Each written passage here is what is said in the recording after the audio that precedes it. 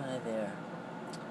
I just wanted to let everybody know this is Max. And he's our kitty. He was our first kitty. Now, Max is not been fixed, and it's okay, sweetie. It's okay. And Max, we just moved to a new place. Whoops.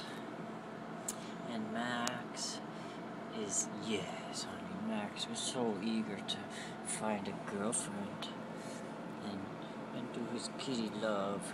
But he's been out and he's been in some fights already. As you can see, he's got his ear clipped, and this ear, I don't know if you can see it. Yeah, there's some clippage and cutting right here. He got in a fight there, and his nose is warm and dry, and he's been sleeping a lot since last night. He was out all night. And look, let's see if we can get that in the frame. Yes, he lost a claw. Max, he lost a claw from his back foot. You see, this one is a little beat up, but this one, he lost the whole claw. It's just missing.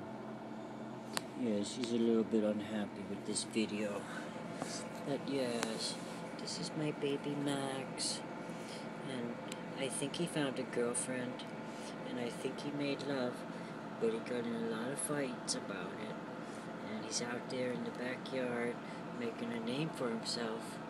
And some of those cats are pretty big. Twice his size. And there's a lot of pretty girl cats out there too, and Max is doing his thing, but he hurt himself. He got in a fight with somebody big and tough. The ear thing happened a few days ago, and this claw thing is new, and he's resting. I'm a little concerned because he was down in the basement. He snuck down in the basement, and there's dead rats and rat poison down there. And I noticed one of the dead rats had been turned over, but I would imagine they're not stupid enough to eat a dead, desiccated, poisoned rat. And I would hope they wouldn't eat any rat poison. I think Max is just tired, because he had a long, rough night and a big fight, and his nose is dry and warm, and he was all crispy, and like he licked himself clean, but he didn't have enough water or something. I don't know. There's plenty of water for Max, but he's sickly. Yeah, because he lost a claw, maybe. Because he was fighting and staying up so late with the ladies and carousing. And I'm just gonna hope and pray that Max gets some rest and that he feels better. And that it's not something serious. Let's hope and pray for our little Max, the roughy, toughy little lover. We love you, Max. God bless you, honey.